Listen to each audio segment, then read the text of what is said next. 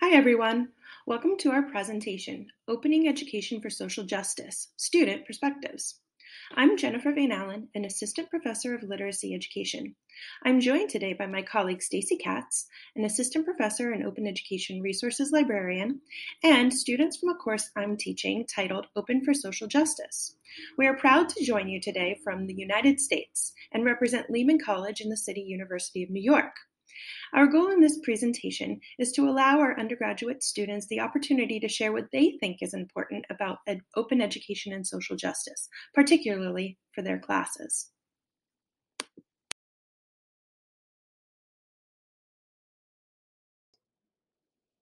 In thinking about open education, what we're considering is these ideas put forth by Dr. Mahabali about a belief of openness and sharing to improve learning, and a social justice orientation, caring about equity with openness as one way to achieve this. In this way, sort of openness is in service to social justice. And we're looking at this through the lens of also Dr. Sarah Lambert, in that openness and social justice, thinking about the principles she's applied from Fraser, talking about redistributive, recognitive, and representational justice. So redistributive justice about textbooks or courses or resources for learners who can't afford them. Recognitive justice, where there's diversity in the open curriculum and where there's different recognition of different diverse experiences, as well as representational justice, where those who aren't normally represented are able to actually speak for themselves and create resources themselves.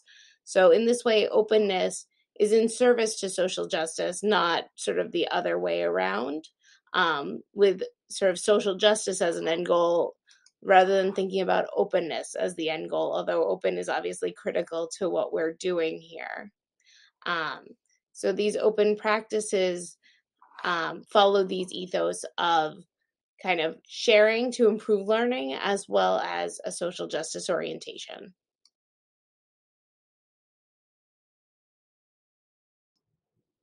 Lehman College is part of the City University of New York, which is a public institution in the United States in New York City. And it is a Hispanic serving institution, which is a federal designation that more than 25% of the students are Hispanic or Latino. And you can see, according to this, our undergraduate and graduate student populations meet that requirement. We serve a lot of first-generation college students. We also serve a lot of students with high socioeconomic needs. In 2017, nearly 40% of CUNY students came from households that earned less than $20,000 per year. So you can understand why redistributive justice and why open education has taken sort of that form in our population as a need for access to course materials and access to resources. But we're also looking at sort of other elements of social justice, of recognitive and representational social justice, in order to have students both represented in their course materials and tell their own stories in OER. But this just gives you an idea of some of the demographics, really representative in a lot of ways of the population, and of the, representing a lot of the Bronx, which is where Lehman College is located in New York, which is the lowest socioeconomic borough in New York City, kind of sandwiched between actually Manhattan below us and Westchester above us, which were two of the highest socioeconomic sort of well-off places in the city, although Westchester is a different county. But anyhow, that's your little New York geography. Thank you.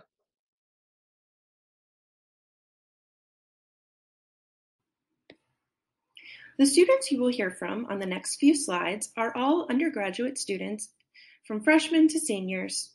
As an honors class, they represent a variety of disciplines, from food and nutrition to business and speech and early childhood education.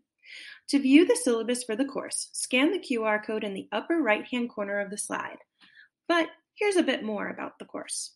During the course, we've participated in a variety of open practices, including social annotation of weekly readings through hypothesis, blogging, and co-creation of the syllabus by selecting the readings we want to work with each week and having the students design the final project.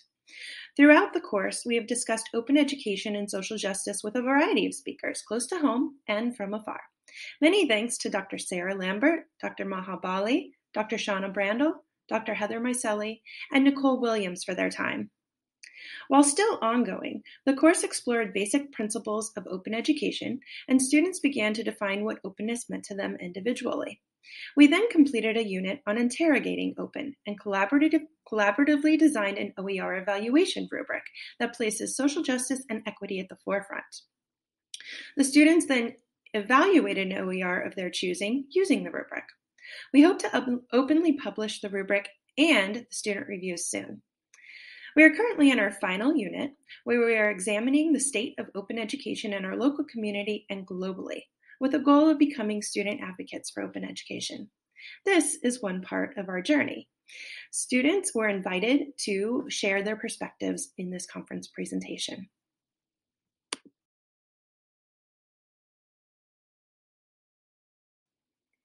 We invite you to interact with us on the following slides by viewing this presentation on VoiceThread.